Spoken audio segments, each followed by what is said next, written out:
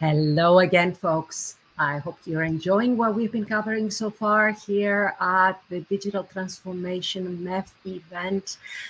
We covered best practices for IoT just now with Andrew Parkin Y, and we're moving nicely into the next section, which is how can we actually monetize IoT, and what does that mean for both enterprises and telcos alike? You know, it's one thing to cover, connectivity, the ecosystem, but how can we make money with it?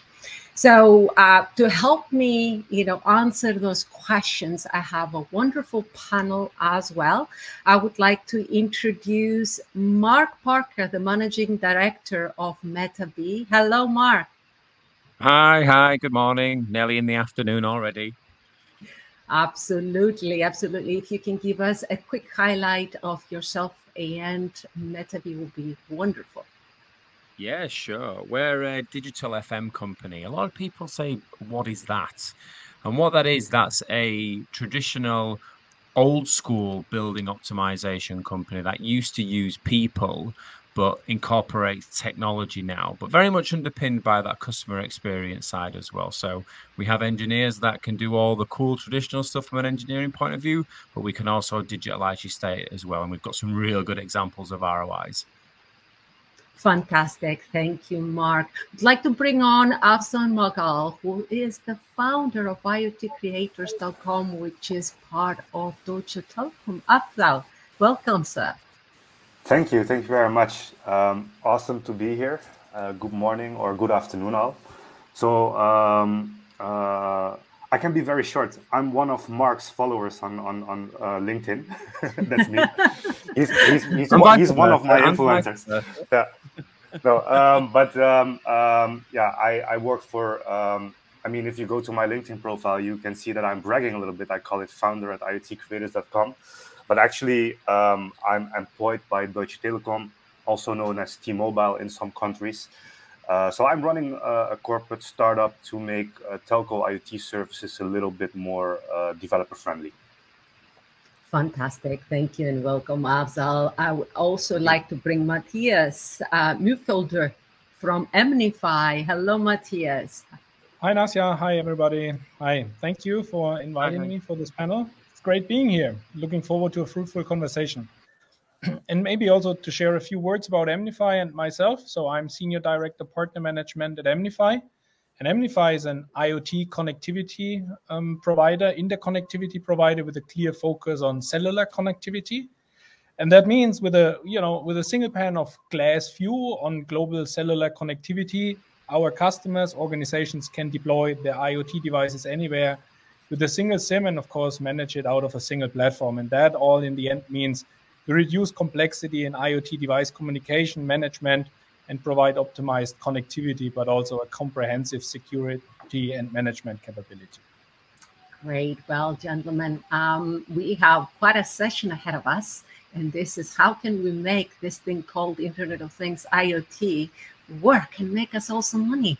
So I think I will kick it off straight away and say that the ROI, when it comes to by ROI, return on investment, IoT connected products has been slow for a lot of folks. It has taken a while, especially if we look at it from the perspective of what the analyst's expectation has been for the past, quite a few years, if I may say so. But what does this really mean? And I'll come to you, Afzal, because I know, because I've been following your LinkedIn as well, that you're quite vocal about these things. Yeah. So, I mean, this statement and question, it depends a little bit from which angle of perspective you're looking at it, right? Because if we look at it from the perspective of an IoT solution provider like Mark, then I don't fully agree with it, because I think that there are many IoT use cases out there in which the ROE is already very promising and already proven itself. But on the other hand, when you look at telcos, because we are discussing here the operator perspective, it simply means that telcos and operators, they did not find any other value yet besides selling connectivity or besides reselling IoT solutions from IoT solution providers. Well, I do believe that there is an opportunity for operators to add more value these days. You know, a big company like Samsung, for example, they know how to build a device which runs on a mobile network. Yeah, and a company that makes POS systems like Honeywell, for example, they also know how to build a device and how to manage a device that runs on a mobile network. But if you look at those companies who are making smart building solutions, street lighting solutions, parking sensors, yeah, or devices to track elderly people who are suffering from dementia, and we need to avoid that they're falling. You know, those devices are not being made by Samsung or Mercedes or Volkswagen or Honeywell. So those companies who are building these devices, they are not used to build and manage devices that talk to a mobile network. And I think that is where operators can add a huge value, but that's what they're not doing yet, and that's indeed why there is no ROI yet. Okay, so operators should look at the long tail of IoT in order to bring in more value and monetize it faster. That's what I'm getting from what you're saying, Afzal. Yeah. And you mentioned earlier that companies like MetaB, have been able to successfully monetize IoT. And Mark, I mean, we're glad to have you here because I'm sure you have quite a few use cases to share with us and some, key insights. I do, and I have to just follow on from Afzal as well, because that when I first had the questions and I saw it posed that the ROI for IoT is not in line with expectations from analysts.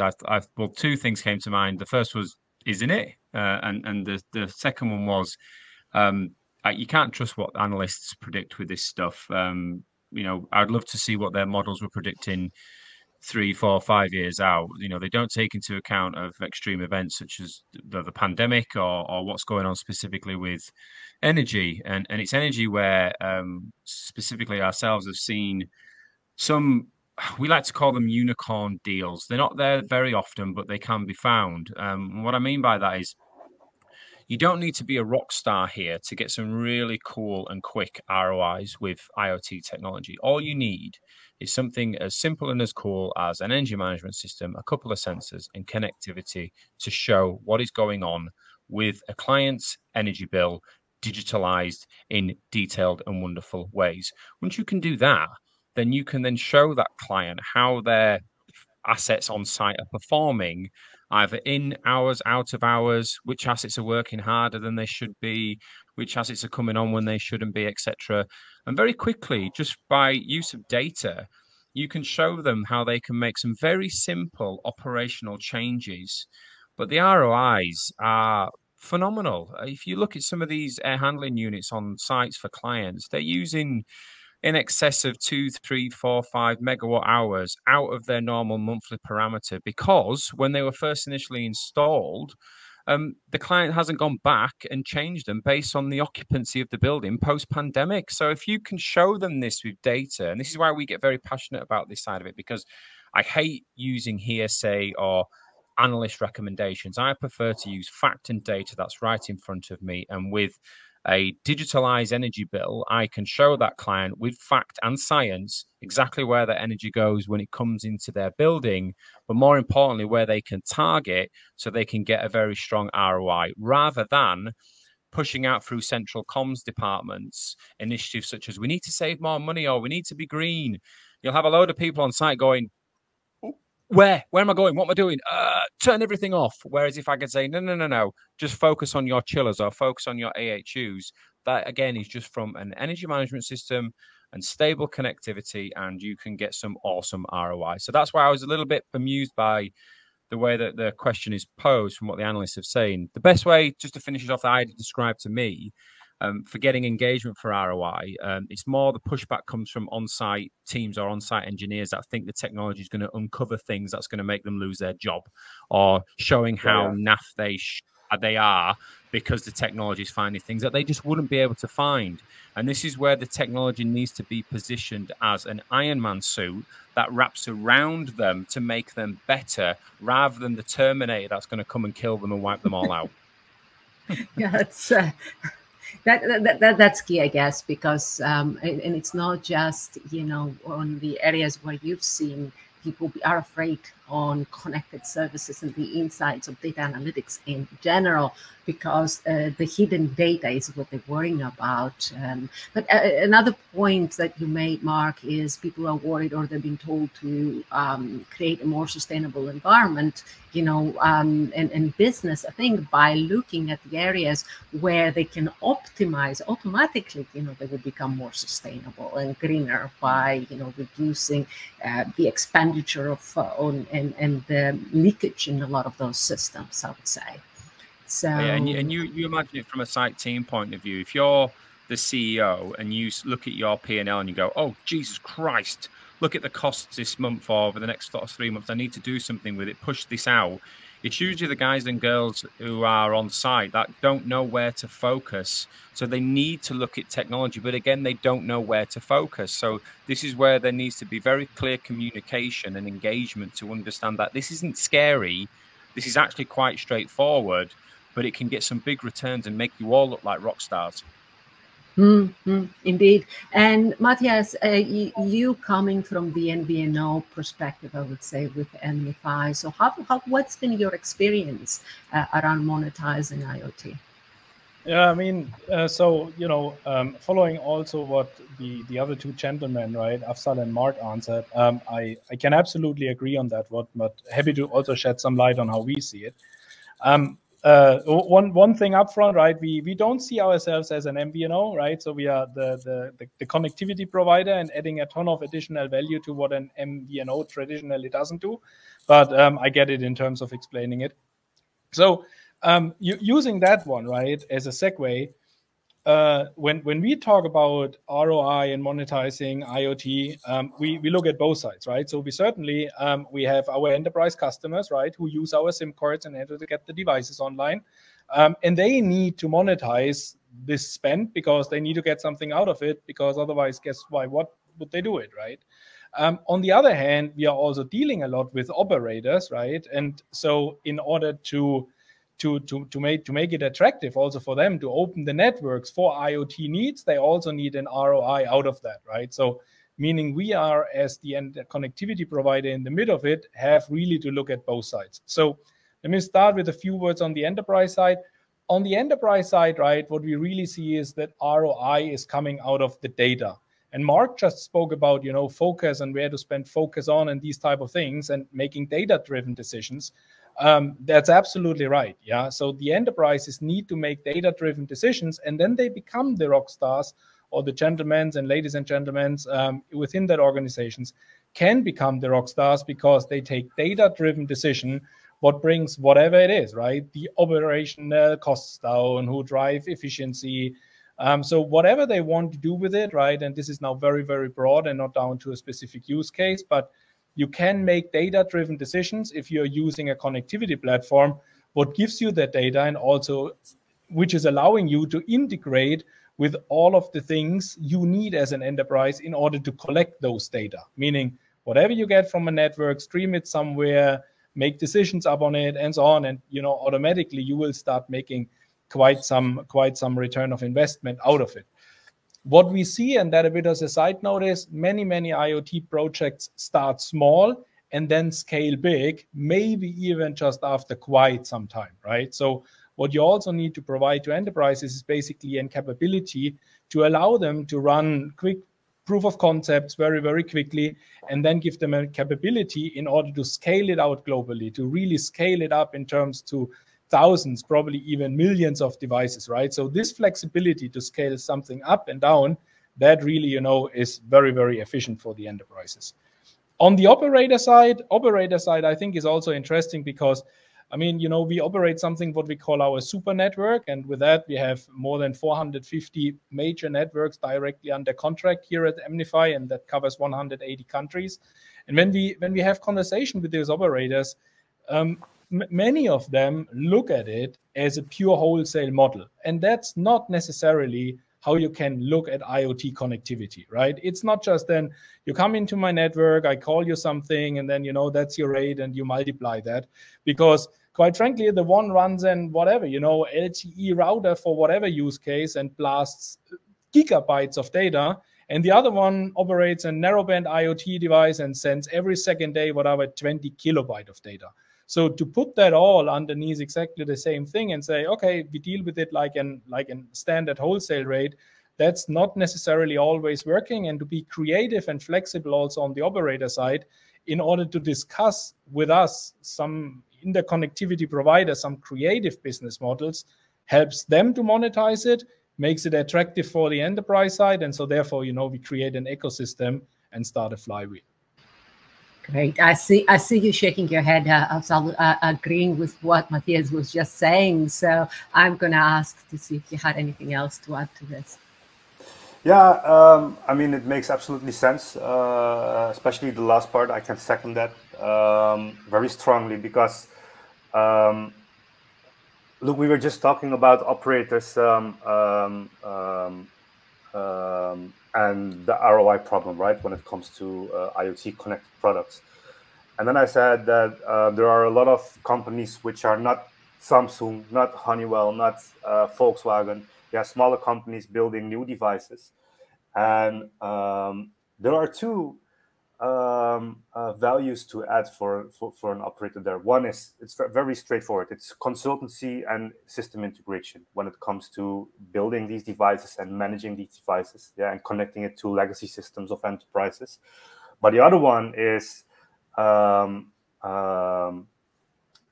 developers and engineering. I mean, everyone knows that people like engineers and developers are very scarce these days, right? Especially when it comes to those one with the specific knowledge to build things that talk to a mobile network. Yeah, that's even more niche than the developer and engineering ecosystem itself. So another thing that operators can do is they can basically solve that problem. They can build something on top of their connectivity platforms that makes it easier for a broader group of developers and engineers. Yeah, let's simply say software developers. Yeah.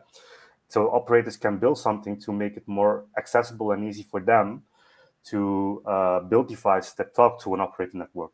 And starting from that moment, an operator makes its entrance in the software world, and they can sell software rather than or device management rather than connectivity only. So if I may add on this one, right, and I completely agree with you, Afzal. That's exactly how we see the world as well, right? So it's connectivity is one piece in it, right, in the whole IoT thing. But it's not just, you know, it isn't done with just giving somebody connectivity and a SIM card, right? You need to give them options to integrate. You need to give them options to manage the SIM card. That all needs to be secure. That needs to be scalable. It needs to be manageable, right? Ideally, it also can be automated. And all these type of things is, A, what you said, right, Afzal, that's what developers love.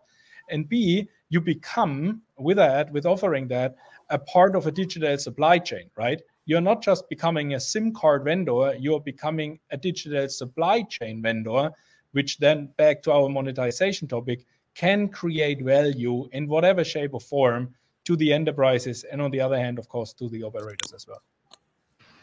Indeed, and it's we're talking about moving up the value chain in order to get away from the commoditization of just selling another IoT connectivity, and even that, you know, we can look at the business models to make it a little bit more palatable. Looking at it from the enterprise perspective, and I know, Mark, you've been working with your customers. What are some of the key business models that you come across when you know, you and your customers are looking to make money out of IoT? Yeah, we love a subscription model, just for many reasons, really. More so because it adds that level of security from a payment point of view, from a basic standpoint. That a subscription model, if the client doesn't pay, you can just turn the data off. It's great power to be in, but not great conversations to have with an end client.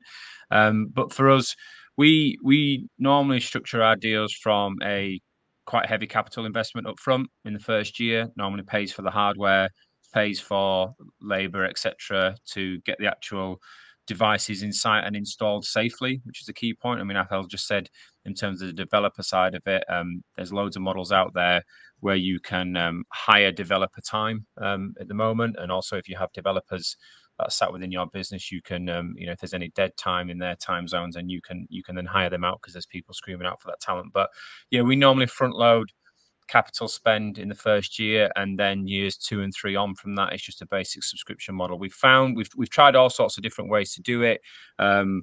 Monthly subscriptions in year 1. We've tried to make it capital light, but we've just found that for us, first year heavy, and then 2s and 3s are very light touch reporting and connectivity, upsell opportunities as a result of that access to the platforms and the data. That works really well for us, and we found that our clients can manage that quite well. What the challenge is, or what is a good challenge to have, I would say, is when you do a capital heavy model in the first year, most clients get to the end of their financial year, and we've been flirting for the first 10 and 11 months around opportunities to put this technology in. And then they get to the end of the financial year and it's right, go. I need to get this money out the door before the budget starts. And then it is a mad rush to get kit on site. And then this way it comes down to that point that was made before around that digital supply chain, to be able to make sure that is all in line and where it needs to be and very well structured for when you do run these models. Because for us, it's great, but also it can be a bit like pulling a lion's tail towards the end of the financial year. So we just have to structure that very carefully. Great insights here, Mark. And Afzal, what kind of models have you seen working quite well? Because you've seen it also from the operator perspective. Yeah. So if I stick to what I just said, and sticking to the operator perspective or telco perspective, then it's license-based connectivity. So basically a SIM is not only a SIM, but it's also getting the data of a device directly in the endpoint of the customer. And you can do that in many different ways. And I saw that EMnify, they have their own solutions for that. I do have my own solution for that in IoT Creators. And I saw that other companies like Soracom, once and many others, I think Onomondo, but it also proves that it looks a little bit bad for the MNO itself, right? Because I'm talking about companies who provide SIMs and add something on top of that. But if I look from my perspective on end-to-end solutions, then it's similar to what Mark said. It's subscriptions. Yeah, it's never like hey, we do a project for you and we ask for an on-off. Yeah, that one-off that maybe happens with POCs or pilots. But what I see with my customers, and then I'm talking about customers who are providing water metering solutions to their customers, or smart city solutions to their customers, or some healthcare solutions.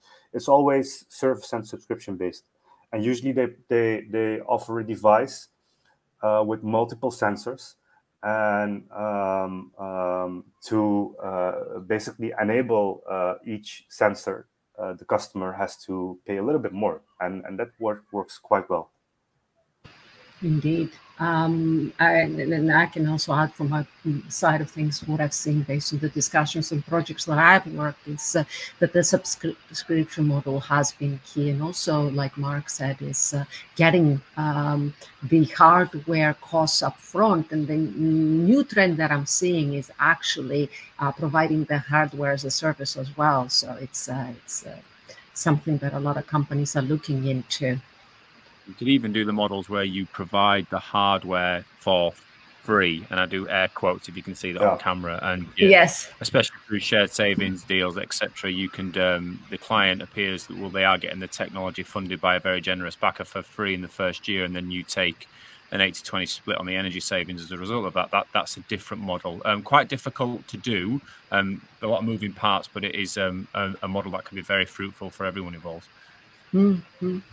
I think we should look a little bit about how an organization is affected operationally when they're deploying, IoT services, especially we're talking about monetization. But the effect is not just external, with the customers or either the telcos or the enterprises. It's also internal, and that has quite a big of an impact. So, Mathias, what is the impact that an organization has when they looking at the operational models when we're deploying IoT services? I think it's a very, very interesting question because, we saw several challenges with our customers, which they came across, right? So in the earlier days of EMnify, we focused a lot also on what we call cloud native customers, right? So meaning the younger kids on the block, right? So they are building solutions, they understand cloud and development and DevOps and all of that. So they came into it, and now all of a sudden had to manage connectivity as a resource, which they have never had to deal with before. And they felt, oh my God, they need something like what now speaks all of this complex telco language and so on in order to even make something happen, right? So that was a challenge. Now there are providers like us and many, many others who are certainly, of course, helping them in consuming these type of things easier.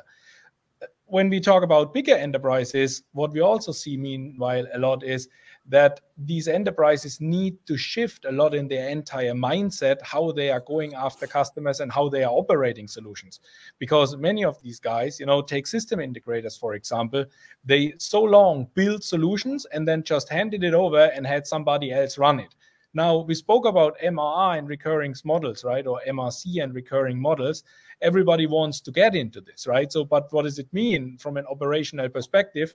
Now you need to have a team inside your organization who looks at the metric, who concentrates if the service is still running. And all of these type of things, right, present challenges to the, call it classical box movers, who someone just, built something great, of course, right?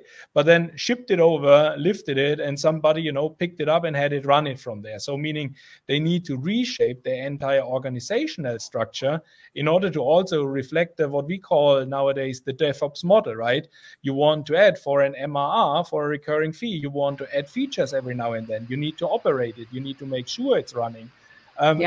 Your entire model down even to sales, right? Not just to a technical angle, but also to sales, who now needs to understand SaaS as a business model, has to change. And that's quite some mindset shift in many, many organizations as well. Mm-hmm, mm-hmm. And gentlemen, it looks like we're running out of time. The time flew. And this is a conversation that we could keep having for a very long time. However, I will still a little bit of time so we can close nicely. And if you can each give me your half a minute, key thing when it comes to IoT monetization. And I'm going to start with you, Mark.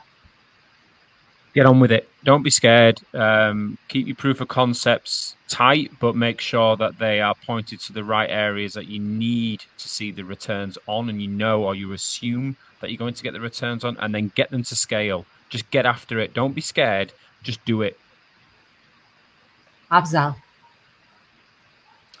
Intrinsic motivation. That's the first thing that you need to take care of in your company, especially the enterprise that wants to adopt IoT transformation before going to a company like Mark or an operator with the question, can you IoT transformize my business? Make sure that everyone in your organization is intrinsically motivated to improve their business and to improve the work. Otherwise, it's going to get stuck. And Mathias? Yeah, so I concentrate on the enterprise side, right? So I would say, dear enterprise customers, right? Look at what you can do with the data, which you can get out of sensors, out of whatever a device, an IoT device is, you can install in the market. Drive that one. Start small, scale it big, and take the money out of it. Great summary, gentlemen. Get into it, understand what it does to your company, start small and scale it. Don't be afraid. Thank you, Afzal, Mark, and Mathias for joining me on this session. Have a wonderful rest of the day. Take care for now. you. Take care.